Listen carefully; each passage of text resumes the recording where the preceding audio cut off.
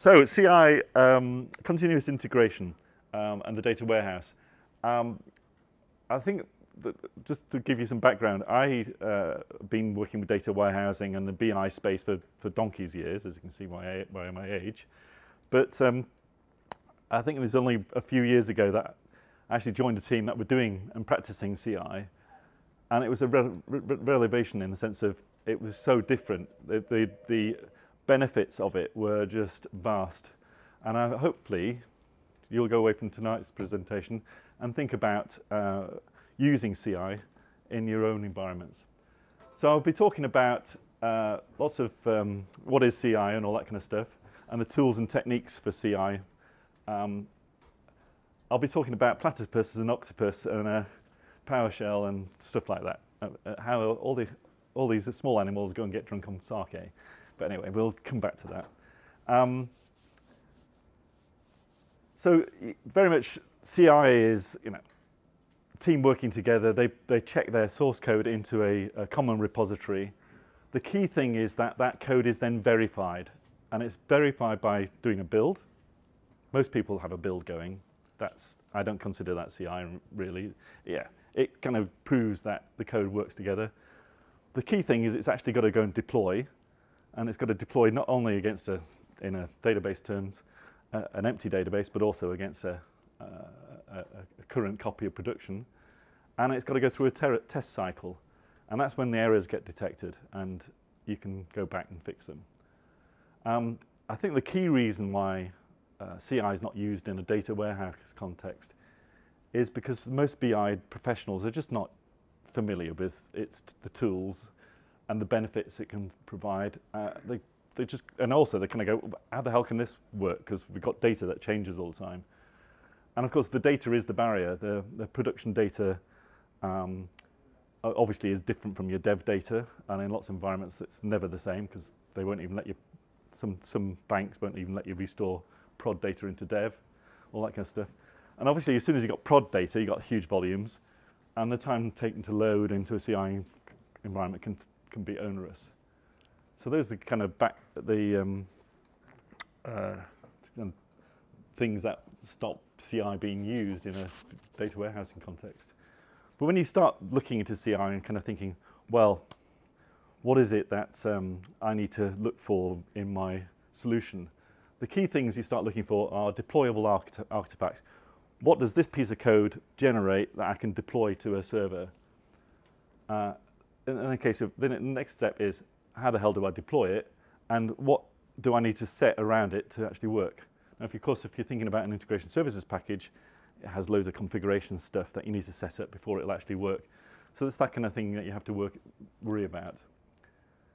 So I've used TeamCity in the past quite considerably. There's also a product called Jenkins. There's a few competitors out there. They are specifically designed for building and deploying and testing your software. Now, somebody mentioned to me earlier TFS. TFS, yes, is a source code control system, and it also has an ability to build stuff, but it's pretty limited as to what it can, the steps it can go through. I'll show you a TeamCity screen in a moment. But the key thing with TeamCity is that it has a server component, which is the one with TC in the middle, which sits on top of a SQL database or Oracle, if you want one. We really don't want an Oracle database. But anyway, it'll sit on top of any database. And it controls one or more build agents that are basically just a glorified PC with Visual Studio on it and all the other build tools that you need to do. And TeamCity Server, when you do a check-in, because it monitors the source code control system, SCC, it monitors that. As soon as you do a check-in, it will actually go, I need to do a build, and it will start off a build. And the kind of builds that you get involved in are doing, building the artifacts, which is building DAC packs for, I'll come back onto that, deploying them, doing a load of post-deploy tests, loading a cut-down data set, and post-load tests. So that's what your build agent's doing. And of course, testers can also check in tests, which can be unit tests for the code or can be or other tests. I'll come back to that as well. Here's a typical TeamCity screen. This is showing this is a big data warehouse, lots of different databases that are part of the project. As you can see, this particular last successful build here, it's got the artifacts that were generated from that, which is basically the, you say this build will generate these artifacts, and they're there. Then you can actually download them from here and deploy them. But obviously, then they're available to the next step in the build.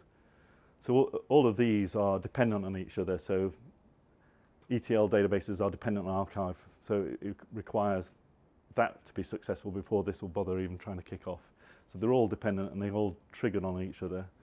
So eventually you get to the point where it's going to deploy, test, load and test, which I'll talk about a bit more. But you think with TeamCity, of course, when the build fails, you need to assign, go fix the problems.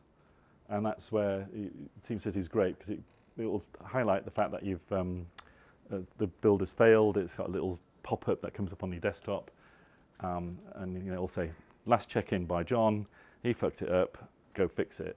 That's basically what it says. And then you go in there and you say, I'm going to fix it. And then the good thing, when you're actually going to the kind of the build screen, say, what is it? What's wrong with this? You can see things like the tests it's run, and it says 16 tests have failed, and these are the ones that have failed. And actually, when you click on them, it'll actually give you details of the test results and stuff like that. So it's great. I mean, it just gives you all that feedback. If you're doing this kind of stuff manually, and you're doing it all with PowerShell and doing it manually, you'll never get to the point where you, within an hour of installing TeamCity, you can get all of this stuff working. I think the key thing on this slide, I mean, it's just talking about through the idea of you building your artifacts. You get TeamCity to build your artifacts, deploy them, test, do some tests. The key thing with, in a data warehouse context, is you provide a small, very small, fixed data set that you get the system to load through all the different stages in the data flow. And then once it's done that, you do some post-load tests. And the first one, of course, is it checks that the data result, if your values in your cube match the results you expect. And that is the key to implementing CI in a data warehouse context. Having that fixed data set. It doesn't have to be big. In fact, the smaller it is, the better. But the thing is that as your project moves on and you say, oh, I found a bug in this particular circumstance for this type of bond or whatever trading entity or insurance entity it might be, we need, it has to show this value. And so you put in what we call regression test, but they're all tests in the end of the day. You put a regression test to prove that data got through the system in a particular way. So you put some more fixed data in to prove it went through the data flow in a particular way. PowerShell is the glue for it all. And I think the thing is, if you're not familiar with PowerShell, just keep calm. Just learn it. It's pretty straightforward. Admittedly, and huge amounts of examples out there are for administrators of either DBAs or just administrators of the network generally. But there's also some very good books. In fact, I won one as a prize at the weekend for PowerShell and SQL Server. Pretty good. It's part of the Windows management framework. Its current version is version 4. It's got a proper scripting environment. It's got try-catch and all those kind of error handling and all that kind of stuff. It's so easy to read and write XML. It's untrue. In fact, it's kind of so you kind of look at it, and go, "Oh, is that really reading XML?" Yes, it is. And it's got lots of commandlets, and particularly relevant for SQL Server. The invoke a SQL command, invoke an AS command, which basically runs a XMLA statement. What? No introduction to Sarke? Okay. I obviously missed a slide out, but Sarke is an extension to PowerShell. So it's basically focused on building stuff. well, it calls itself a build kind of a tool. In reality, you can use it to build, deploy, whatever. And the great thing is that you have this thing called a depends. And you say, I want to build my databases, then I want to deploy them, then I want to load my fixed data sets, then I want to run my tests. And you can have this amount of code to do each of those tests. And this is only longer because I've got 2 databases.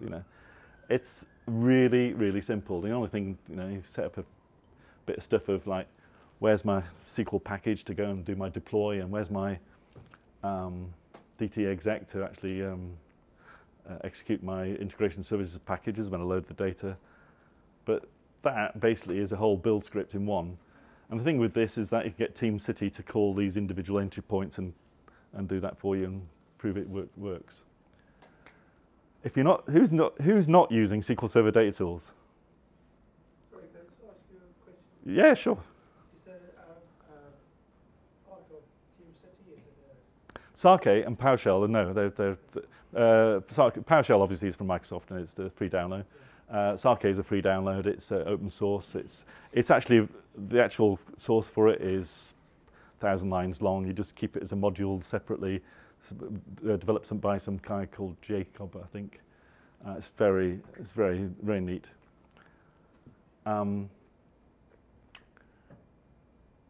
Yeah, SQL Server Data Tools. It doesn't really matter unless you're working with SQL Server 2000, which version of backend you've got. You can work with SQL Server Data Tools today. It will support all your old database environments, and you can bring the code, suck the code into it. I do recommend that you don't try and upgrade old database projects that were using Visual Studio Data Tools. They have a completely different layout, which is completely obscure as far as I'm concerned. I think it's an awful tool set. It has some benefits, but it doesn't compile into a deployable artifact, which is one of the key things. So I'd recommend you basically deploy your database and then suck it into the SQL Server Data Tools. It's so easy; it'll take you 5 minutes, and suddenly you've got everything, and you can check it into source code control. The key thing about a SQL Server Data Tools is it's a deployable artifact. It generates a DAC pack, which is actually a glorified zip file under the Open Packaging Convention, blah blah blah. And the thing with this, MS Build will take your solution and build your DAC packs for you, and then you use something called SQL Package to actually do the deploy with what's called publish, to publish the database. With integration services, if you look at kind of how I'm going to work with integration services in a Team City environment or in a CI environment, it depends whether you're doing the file mode stuff, which is the old way of doing things. If you're doing the old things, the actual package is the deployable artifact. As you probably realize, the build actually does nothing useful. Just copies them into the bin file. So what? But with file mode configuration, obviously there's a load of stuff about. Usually have a local XML file that says where the database is, that actually has all the SSIS configuration table. There's a normal way of setting up, maybe an environment variable, that kind of stuff. But you can use PowerShell to set all that kind of stuff up. BIML, of course, is a great tool. I really strongly, if you're not using BIML, I strongly recommend you do that. I think it's reasonably difficult to set it up so BIML will compile in the CI server. But of course, usually the developers checking stuff in. I was on a mob project where the developers was checking the stuff in and then doing some stuff, tweaking the package manually in the GUI because BIML didn't cover that particular basic functionality. So it may or may not be a good idea to build from BIML on the CI server. When you're in project mode, which of course the new technology, it's a whole different game. You've got an IS pack, which is again a glorified zip file in the open standards format, and that's your deployable artifact. And you use something called IS deployment wizard to deploy it. And of course, you can then use all the new catalog views in the SSIS DB catalog to create projects, folders, and all those kind of stuff. And there's store procs to do all of that. And of course, you can run a SQL command script from PowerShell with all the relevant variables, and that's how you should set it up. For analysis services, pain in the arse, right? I spent years working with analysis service. They've never got it, improved its ability to build and stuff. So the build has to be done with the Visual Studio, unfortunately. So you have to invoke devenv, which of course is a Windows executable. And if you fire it off with PowerShell, PowerShell goes, oh, I've fired that off. I don't actually need to care about the waiting for it to finish. So the way you actually force it to finish is you put out -null at the end of your statement, pipe it into out null, and it waits. Of course, it generates an AS database file and a load of little config files. And you deploy that with your analysis services deployment wizard. And of course, you get PowerShell to go and edit all those little config files until it gets deployed onto the right server and stuff. If you want an even better way of deploying, you can use my tool, which I developed myself, SQL Server Analysis Services Partition Manager. It works with tabular and multidimensional, and it deploys, but it's basically using AMO, and then it'll create all the partitions for you, and it'll carry on creating the partitions throughout the life of the cube, so it's a lot easier than screwing around with your own in-house packages and stuff. Key to CI is the test framework. Now, the problem with the test frameworks is that, of course, most of them are written in C#, and most BI developers don't know C#, so therefore they don't want to go near it. I came across this suite, which is very flexible. For some reason, has a platypus as its emblem. And it's essentially, well, MBI stands for NUnit Business Intelligence Framework. It's an open framework. It's out there on the web on the mbi.io as the website. You basically just write a piece of XML that defines your test. When I first heard, oh, XML, that sounds like a nasty thing. Well, the thing actually, it's so easy to generate a test. I mean, I wrote in a proof of concept I did recently, I wrote 500 tests within a few minutes by simply doing a select various fields for XML, and it just generated the text tests exactly in the right format, and I just pasted them into my thing, set the connection string, and bingo, it was comparing two databases and proving that they had the same count of records in there. Dead simple test, the kind of test that should be in your CI. And of course you use PowerShell to generate. They also have a tool actually called GenBI and GenBill, which will generate tests for you. But the key thing is it will run SQL, it will run MDX and DAX, and then it will also compare the results of one set of SQL query versus MDX and compare the results. So it's pretty good. It will also compare your model and check that out. As I said, it will check the results of a query. It will do it against a static data set, which is basically defined inline in the XML, or against a CSV file, or, as I said, the results of another query. And there's lots of extra functionality about tolerance and rounding and stuff like that.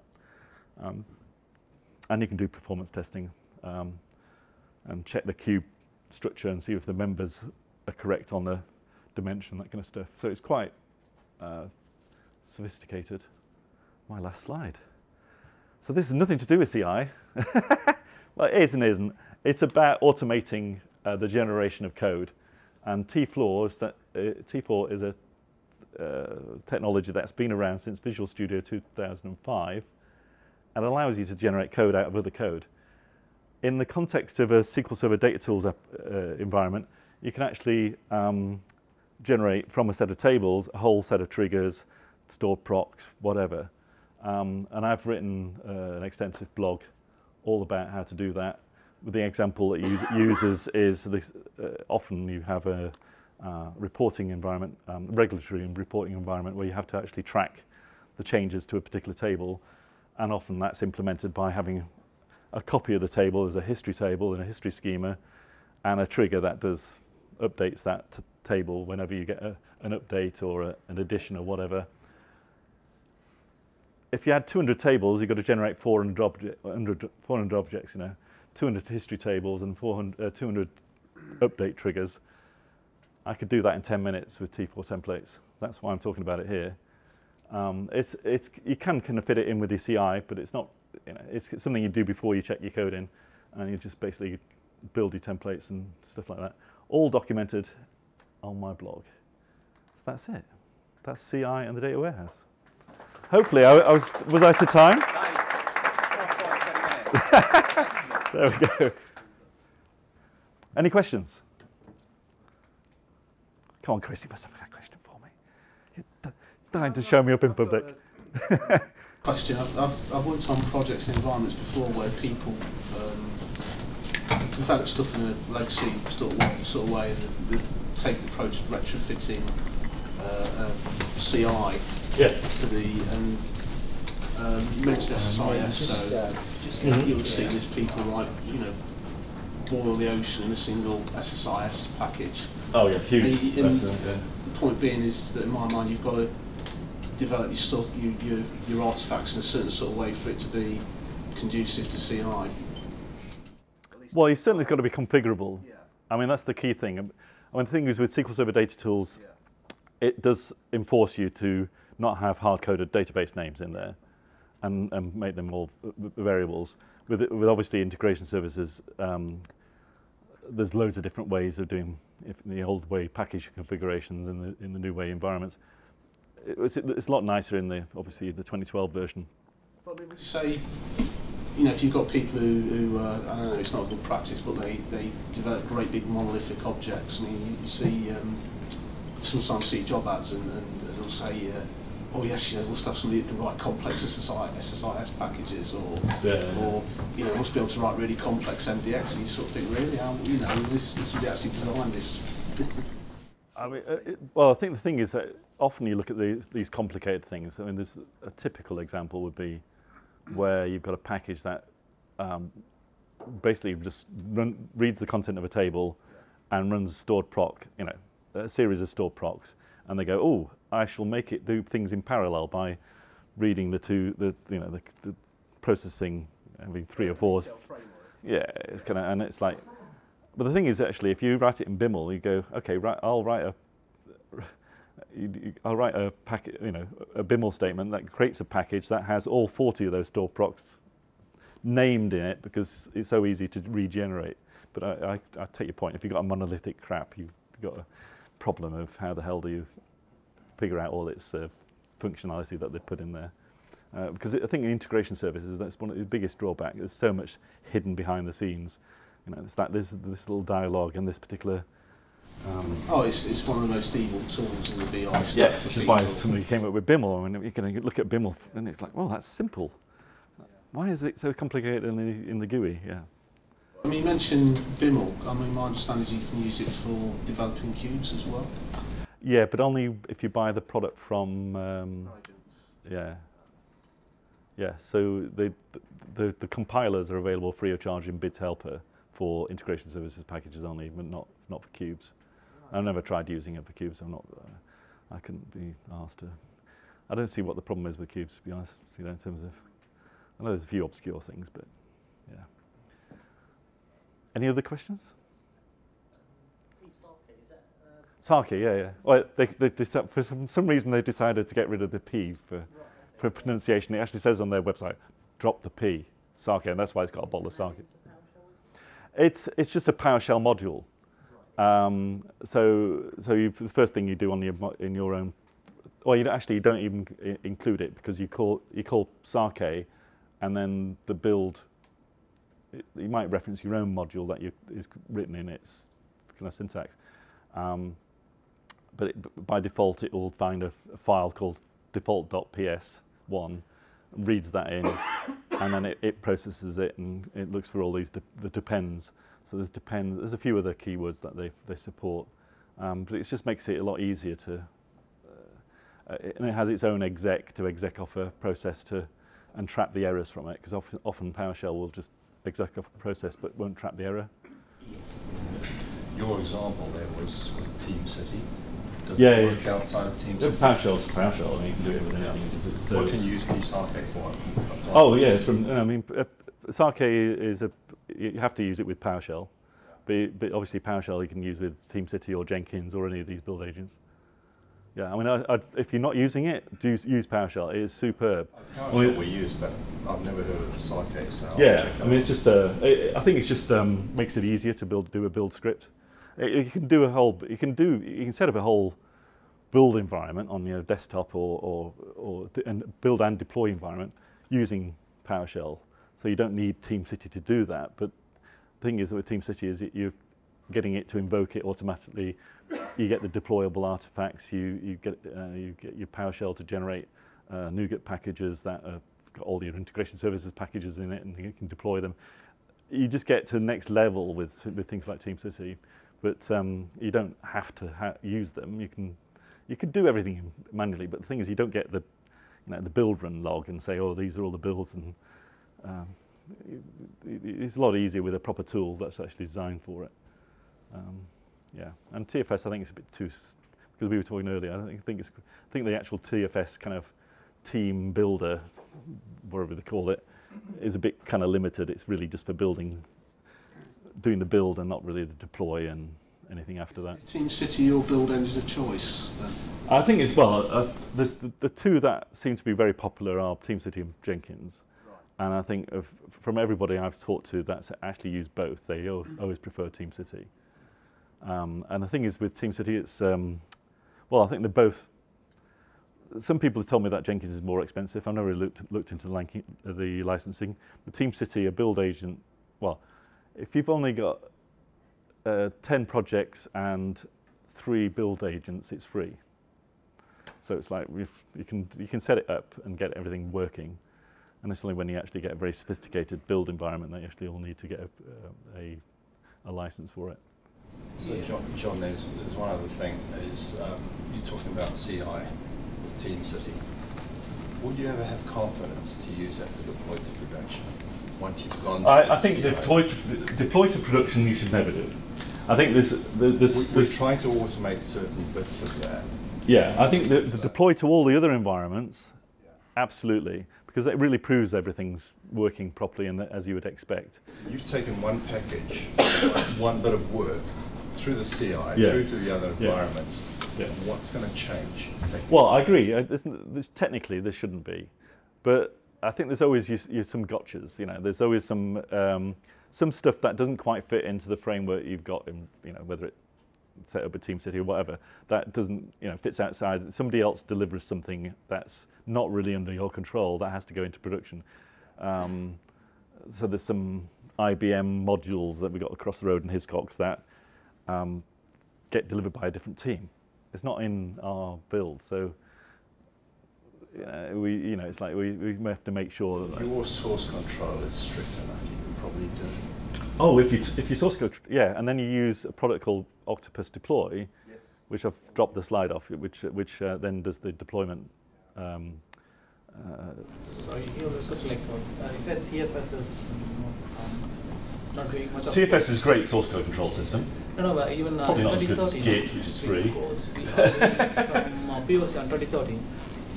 Whatever is there in Octopus Deploy, we can do the same stuff with TFS, but you might in your Octopus Deploy and TFS not the same kind of product. I don't know. I'm saying like maybe the second part of it, like the release manager kind of thing. Yeah. So which is well, something's got mainly for Octopus Deploy, like it's this release manager kind of stuff. Like even we can split build, deploy, and then release. Yeah. So build, any tool can do TFS, TeamCity, and Octopus Deploy. And deployment, again, TFS, you have to. It's not available in web, but you have to write PowerShell script to do it.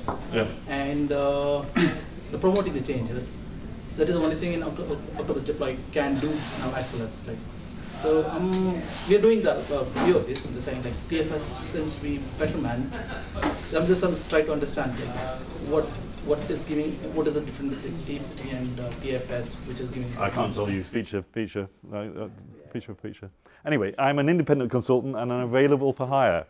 Right, I'm gone.